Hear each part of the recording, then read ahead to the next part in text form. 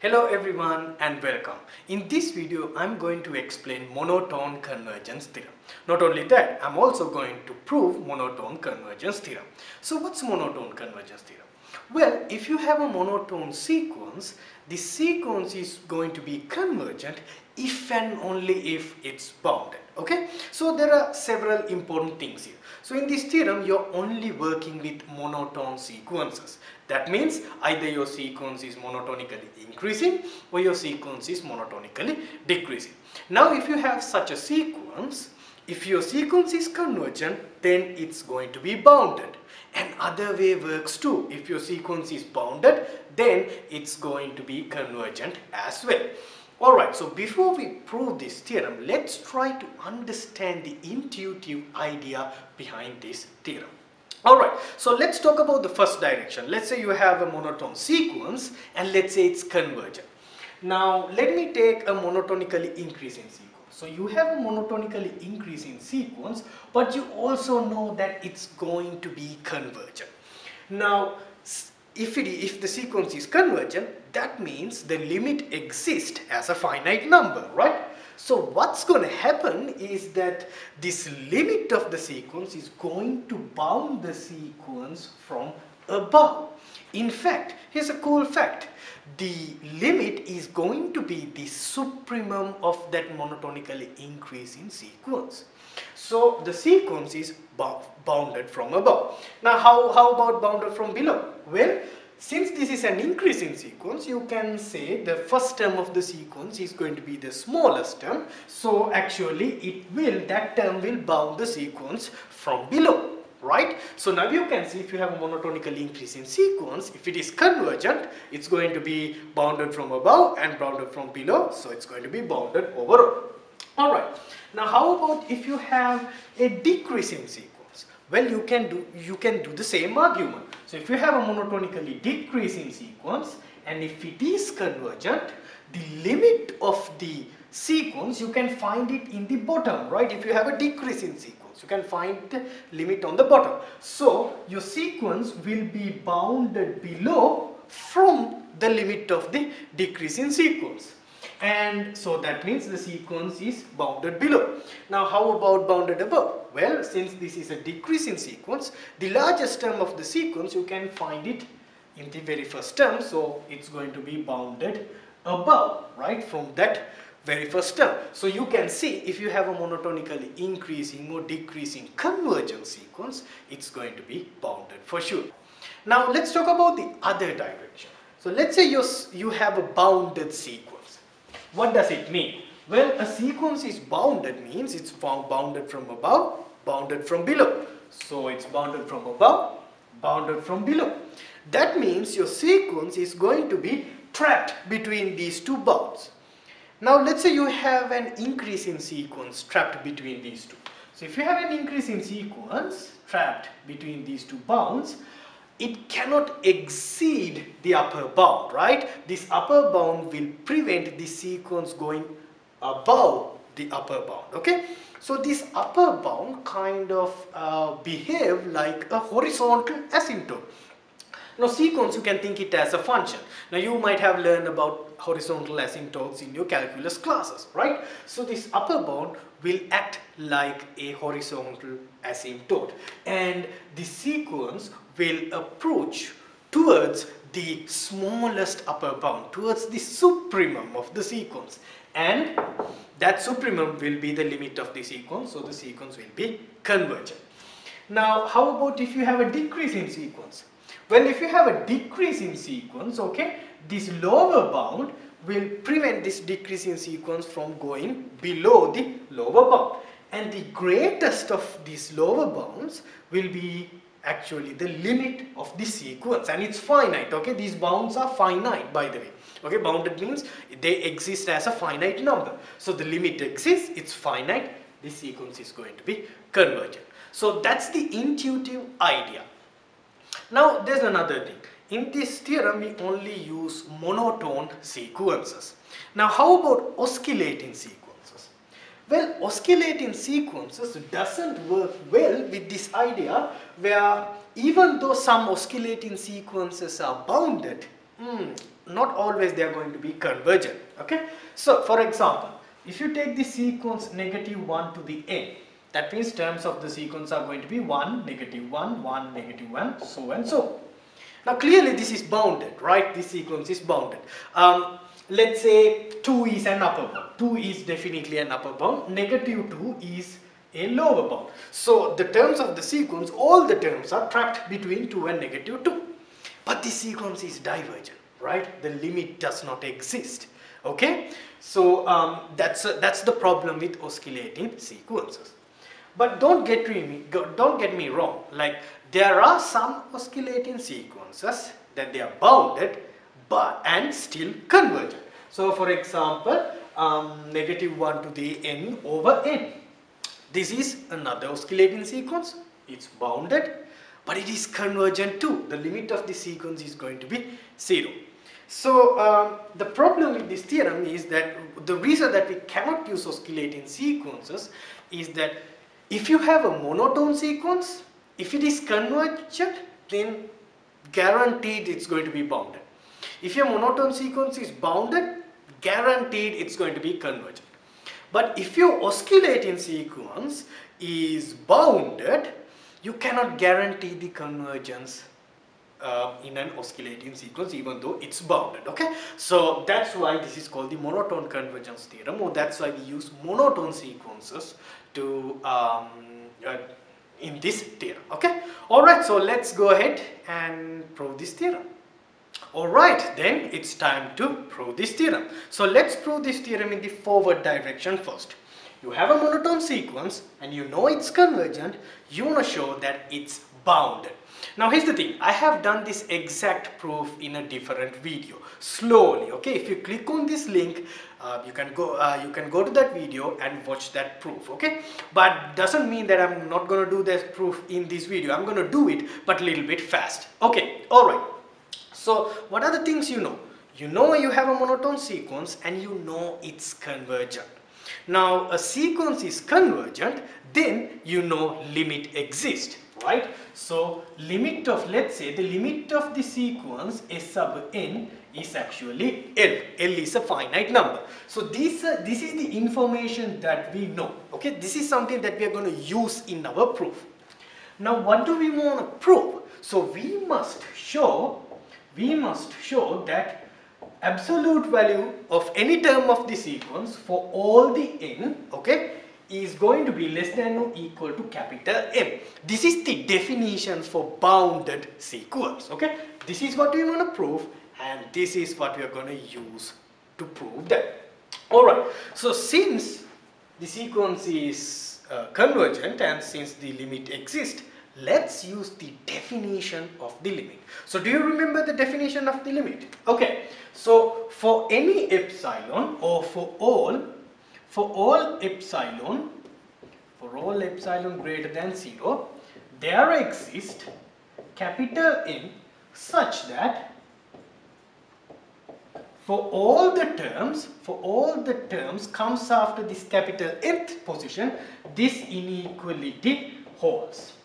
Okay, now this is the definition of the limit. Right, now you know what I'm going to do? I'm going to choose my epsilon to be 1, because this is for all epsilon greater than 0. So let's choose epsilon to be 1. So let's delete this part and let me say let epsilon be 1. Then of course this all stuff holds, so I just have to replace this epsilon by 1. Great.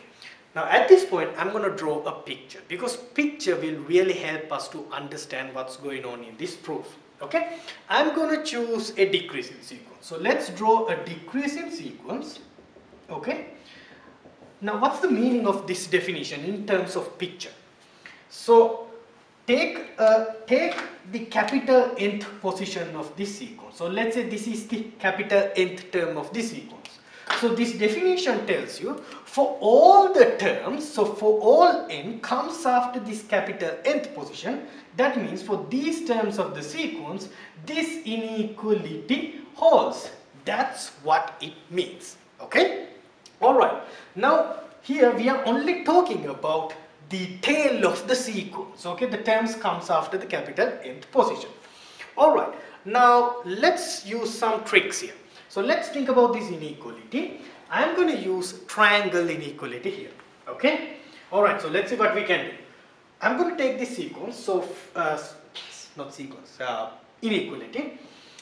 This is what we have. Now from the triangle inequality, I know that this part is going to be greater than absolute value of Sn minus absolute value of L. This is from triangle inequality. Now of course this is less than 1, okay, from this inequality. So we can say absolute value of Sn minus absolute value of L is strictly less than 1. So this is a result from triangle inequality. Okay, now I'm going to move this absolute value of L to the right. So absolute value of Sn is going to be strictly less than absolute value of L plus 1. Okay, great.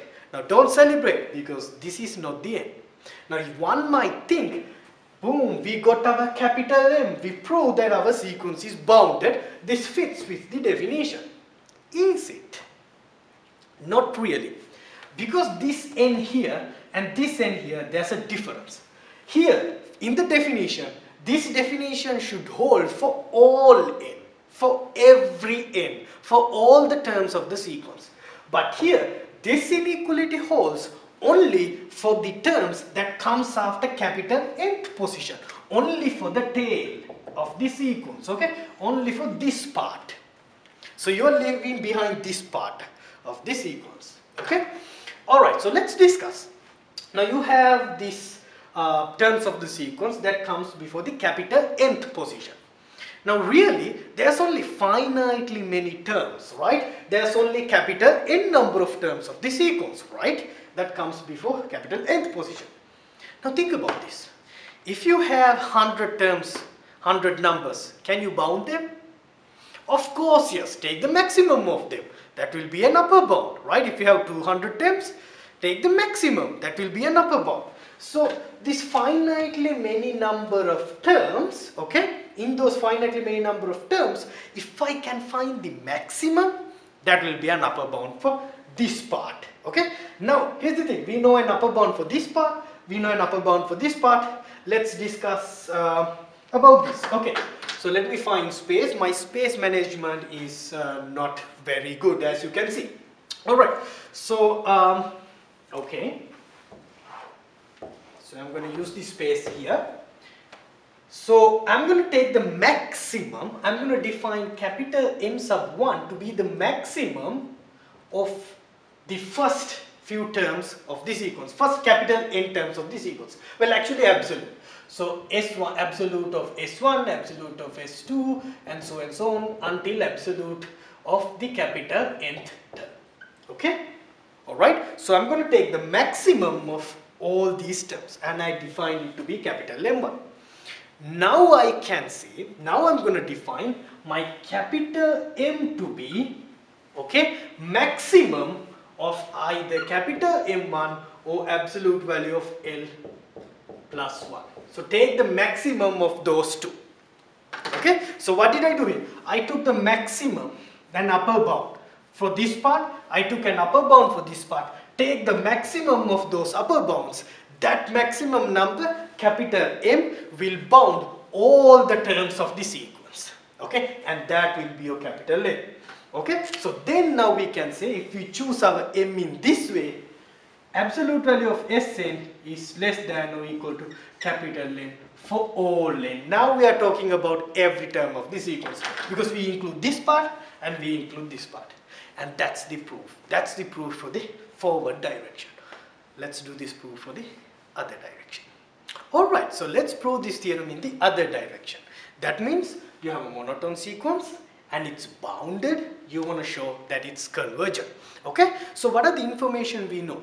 We know that you have a monotone sequence and it's bounded. Okay, now you want to show that it's convergent. That means if we can show that the limit of the sequence exists, then we can say that the sequence is convergent. But you have to use the fact that you have a monotone sequence and it's bounded. Okay, so let's take an increasing sequence. Okay, for example, now you have to do this for decreasing sequence as well, but the process is similar. Now I'm going to choose an increasing sequence and I'm going to say it's as S sub n. what I'm going to do is I'm going to create a set out of this sequence, okay? Using the sequence, I'm going to convert the sequence into a set, okay? So n belongs to natural number system.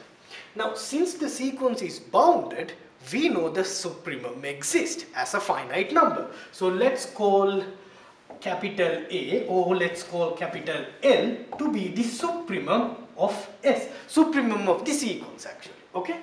Right, now what do we know? We know since this is the supremum and we know we have an increase in sequence. Let's draw a picture.